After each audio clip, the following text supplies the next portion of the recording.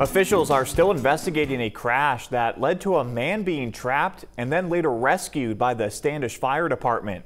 According to the Cumberland County Sheriff's Office, earlier this morning, Stephen Robert Clark of New Hampshire was driving on Chadbourne Road in Standish when he left the road, hit an embankment, overturned his truck, and ended up near the intersection of Whitesbridge Road. Investigators determined Clark had been making deliveries for Dunkin when they say he fell asleep at the wheel.